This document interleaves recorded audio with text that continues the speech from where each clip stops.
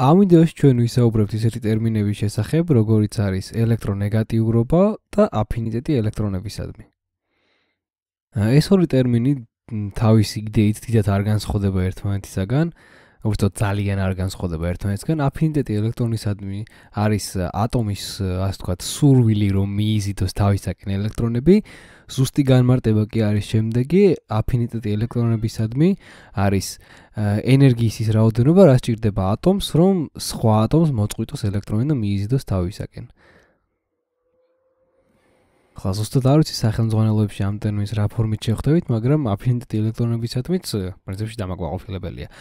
რაც შეეხება ელექტრონეგატიურობას, ელექტრონეგატიურობა ცოტა უფრო კერძო შემთხვევა, ანუ ელექტრონეგატიურობა არის უკვე არსებულ კოვალენტურ მასში ატომის უნარი, რომ თავისკენ გადაწიოს მასში არსებული ელექტრონები. ანუ ესეთი რამდენად ხამი არის, ჟარგონულად ვთქვათ, რამდენად უფრო ესეთი ხარბი არის ატომი და რამდენად სურს რომ მიიტაცოს მასში არსებული ერთი თქმით, ერთი შეხედვით ზიარი ელექტრონები, ანუ ფლად ბოლომდე რო არც უზიარებს რა, თავისთვის რომ მეტი უნდა.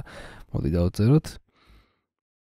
და მოდი ელექტრონეგატიურობა რომ კარგად გავიგოთ, განვიხილოთ კლასიკური მაგალითი კოვალენტური ბმისა, ეს არის წყალი, ფორმულა იმედი მაქვს რომ ყველა მიცით, ეს არის H2O, რომელიც ასე გამოიყურება 1, 2, 3, 4, 5 და 6 წყალბადები და ესე ჩვენი წყლის მოლეკულა, როგორც ხედავთ, ჟანგბადმა გაიზიარა ელექტრონები წყალბადთან, ორი წყალბადის ატომთან, მივიღეთ წყლის მოლეკულა და ამ ჟანგბადს შეექმნა ერთგვარი ბრჭყალებში ილუზია, რომ დაისრულა გარეშე და უფრო მეტად დასტაბილურდა, დაემსგავსა ნეონს, ანუ 10 კი არა და 8 ელექტრონი გაუხდა გარეშრეზე.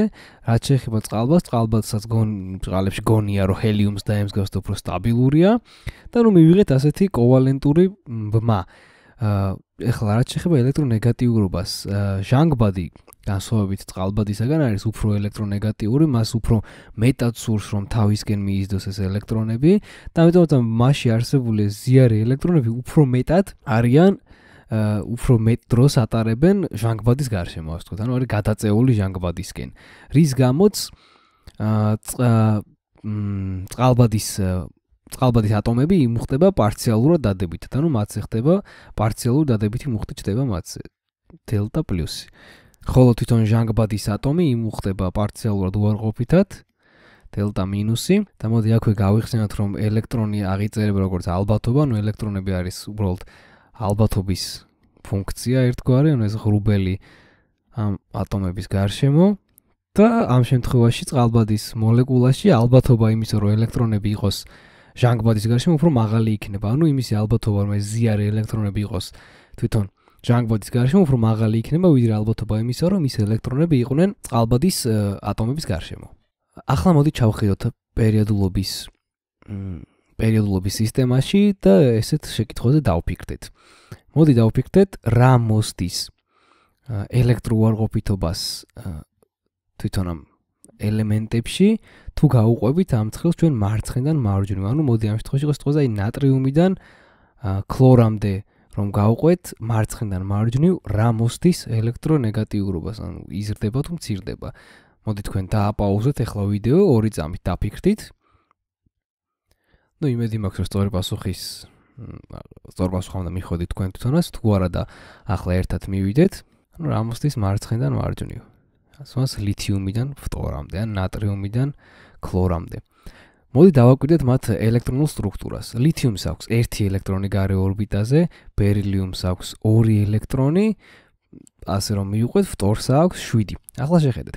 ლითიუმს იმისათვის რომ ლითიუმმა რომ დაისრულოს გარე ენერგეტიკული შრე, მის უფრო მარტივი ერთი ელექტრონი გასცეს, ვიდრე საიდანაც იშოვოს 7 ელექტრონი. იგივე ბერილიუმის შემთხვევაში მისთვის უფრო მარტივია რომ 2 გასცეს, ვიდრე 6 შეიერთოს. ამიტომაც ისინი არც ის ელექტროუარყოფითები არიან, ანუ ელექტრონეგატიურები არიან. ანუ ელექტროუარყოფითები ორივე სწორი ფორმაა პრინციპში. და ნუ შევხედოთ ახლა ფტორს რო შევხედოთ, ფტორს 1 უკლია, 1 ელექტრონი და მის უფრო მარტივი რა თქმა უნდა რომ მიიტაცოს ეს 1 ვიდრე გასცეს 7 და ამიტომაც მისი ელექტროუარყოფითობა ან ელექტრონეგატიურობა არის უფრო მაღალი სიტყვაზე ვიდრე მის წინ მდგომი ელემენტების. ანუ ესე იგი მარცხნიდან მარჯვნივ პერიოდულობის სისტემაში ელექტრონეგატიურობა იზრდება. მოდი დავწეროთ რომ იზრდება მარცხნიდან მარჯვნივ. ან პროსტა უბრალოდ იზრდება. ახლა შევხედოთ რა მოსდის ელექტროუარყოფითობას ზემოდან ქვემოთ. ან განვიხილოთ მოდი ეს პირველი ტუტე მეტალების მაგალითი. ჯერ მოდი ისევ დააპაუზეთ და დაფიქრდით და შემდეგ მე თვითონ გიგარნახებთ. მოდი ერთ მინიშნებას მოგცემთ ბარემ სანამ დააპაუზებდეთ და დაიწყებდეთ ფიქრს. განიხილეთ მოდით ატომის რადიუსები თითოეულის, ანუ რომელს უფრო მეტი ენერგეტიკული შრე აქვს, აი დაახლოებით მაგ მიმართულებით წადით. ნუ იმედი მაქვს რომ სწორ პასუხს და მიხვედით, თუ არა და სწორი პასუხი მდგომარეობს შემდეგში. სუეც რაც უფრო ქვემოთ ჩამოვუყვებით ლითიუმიდან ქვემოთ, სიტყვაზე ცეზიუმს, აქვს უფრო მეტი ენერგეტიკული შრე, ვიდრე აქვს მაგალითად ლითიუმს. ანუ ესე იგი, მისი ბოლო ეს 1 ელექტრონი, სავალენტო ელექტრონი უფრო მეტად არის მოშორებული ბირთვს, ვიდრე ლითიუმისა. შესაბამისად, უფრო მარტივი იქნება ეს წინა ვიდეოშიც ბევრჯერ ვისაუბრეთ ამაზე, რომ მოვაშოროთ ეს 1 ელექტრონი ცეზიუმს. შესაბამისად, ცეზიუმს უფრო ნაკლები ენერგია ჭირდება იმისათვის, რომ გასცეს ეს ელექტრონი და შესაბამისად, ცეზიუმი უფრო ნაკლებად ელექტროუარყოფითია.